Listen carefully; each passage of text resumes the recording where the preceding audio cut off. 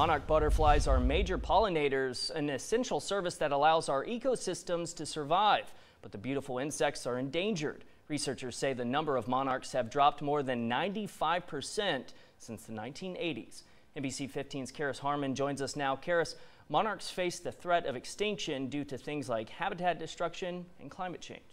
Yeah, that's right, Corey. And what many find to be a service that gets rid of pesky mosquitoes is actually hurting major pollinators like monarchs and bees.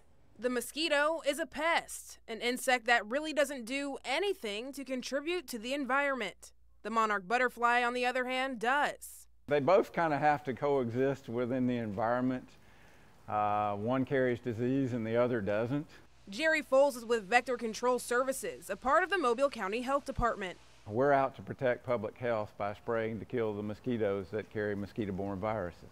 Viruses like the Zika virus, West Nile virus, malaria, and more. While the sprays eliminate the mosquitoes, there's a school of thought that they do the same for the monarchs. There are some people that claim that our spray kills butterflies. I haven't seen any documentation like that, but I guess if the sprays were in high enough concentrations, it might be lethal to the butterfly.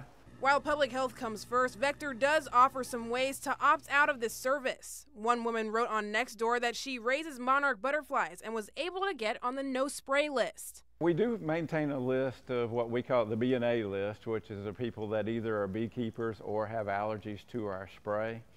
And they make requests to our office to avoid spraying in the area.